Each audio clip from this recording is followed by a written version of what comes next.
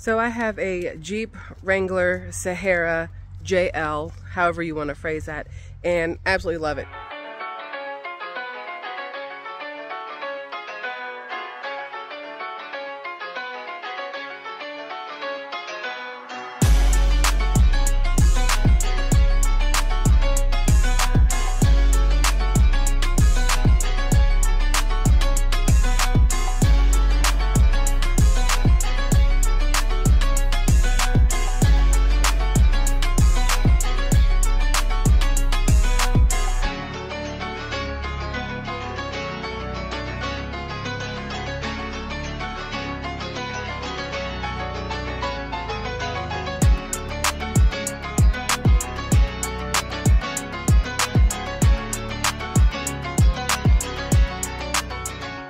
And absolutely love it. But it started making a bunch of like really funky noises.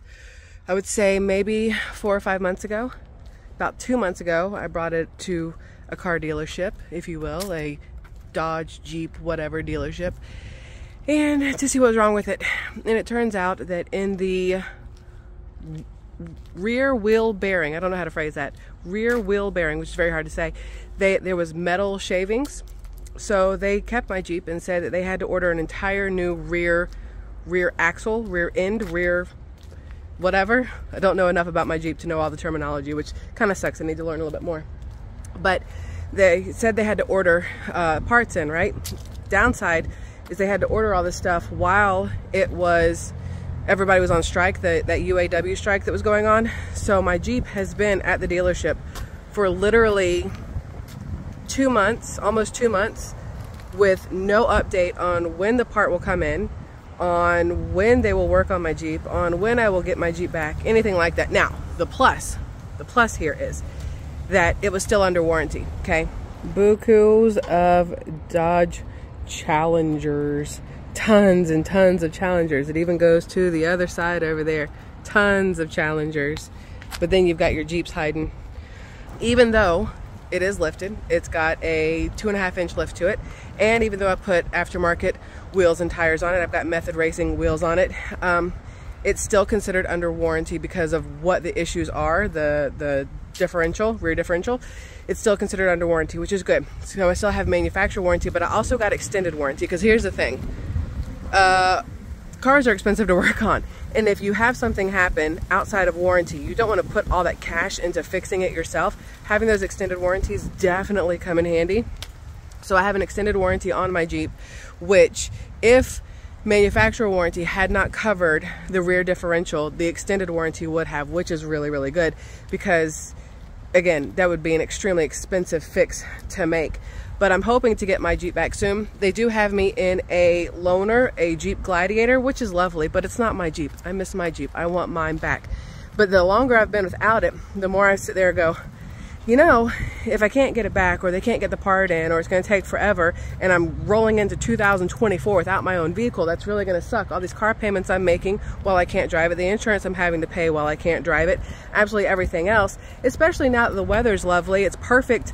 Take the doors off, top off, all whatever of the Jeep, and I can't even drive it because I don't have it, because it's sitting around in a parking lot waiting on parts to come in to get fixed.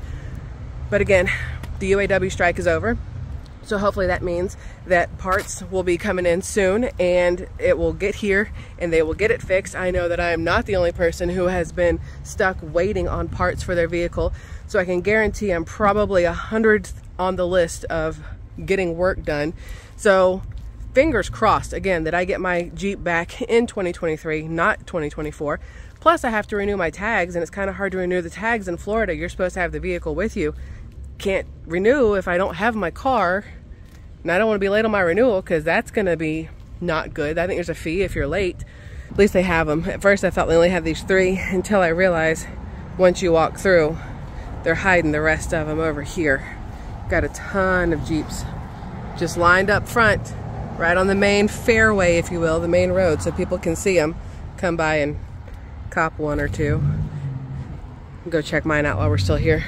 All I know is there's a lot of Dodge Jeeps and Dodge Rams, and there's a lot of Challengers in this dealership right now. They've moved all the Jeeps to the front. The Jeeps used to be over here, And so when I pulled up and I didn't see any Jeeps, I was like, oh no, like what happened? Did they hide them to pretend there's a scarcity of Jeeps? No, they've put them all out on the front lot because I think they really want people to buy them right now. There's a lot of like rebates and incentives. Plus it's Florida and you can drive a Jeep in the middle of January because it doesn't get that cold in most parts of Florida. So I think they're trying to push those right now. But we're here to check on my Jeep, see, just make friends face to face and just be like, hey, how's it going? Any update on the parts yet? Because I miss my Jeep.